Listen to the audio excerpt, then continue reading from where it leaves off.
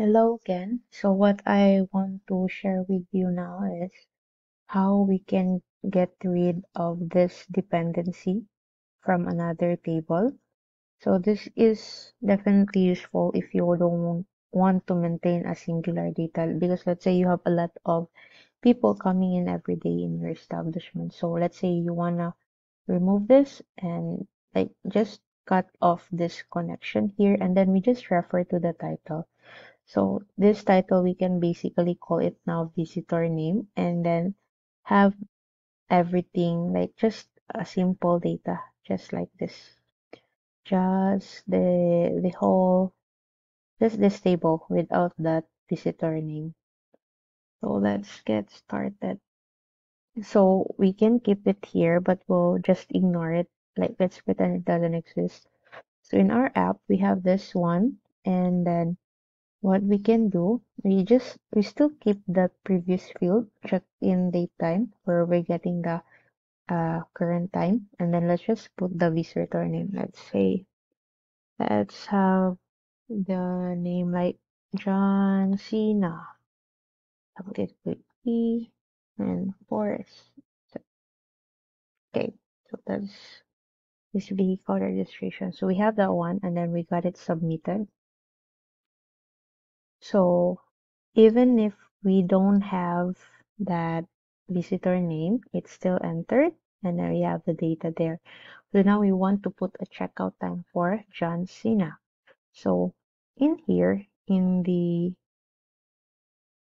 sign out form, instead of referencing the list from the visitors list, what we will do is we will try to get the people from that list. So we will do in here uh um we will call this one the items for this one will be the visitor entry list.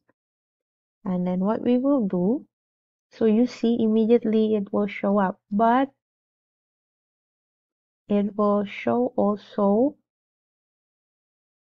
um the company. So what we want is not the company name, we want to show the title which shows the name of the people in here. So we we have all the names by just using this table as a source. But we should remove people who have already checked out so that we want to have a shorter list of people because we don't want like 100 people showing in here. So what we can do is we can filter this out where uh, is blank,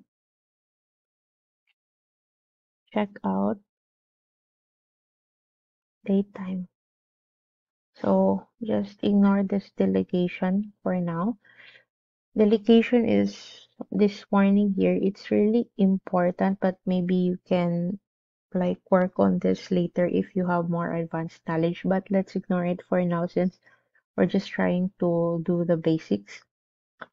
So John, like we have this one. So as you can see, only John Cena will show in here because he's the only one in the record who hasn't clocked out yet. So we just do that and then in the sign out, we don't need this very long list. What we will do is we just have this one here and then we can shorten it up like this one drop down, one, drop down, one, that's selected. So what it will do is it will ensure that anyone that the record that is currently selected is gonna be checked out. So let's see. John Cena, we signed him out. Now there's no more people in the list. So we just refresh this and then John Cena is out. So if you have a couple of people in here, so let's say uh, ABC, and then we have another person, maybe James. don't know any James last name. So company, Jayco, and vehicle. Maybe let's have that. So if we go to the sign out form, we're gonna have two people in here, and then we can just sign them out, and then you can see in here like James. Oh, well, we sign out Adam, and then James is still here. So it's far more cleaner process if you have this thing, but I'm not sure really what's your internal requirement. This is just a demonstration of other ways to do a visitor entry list.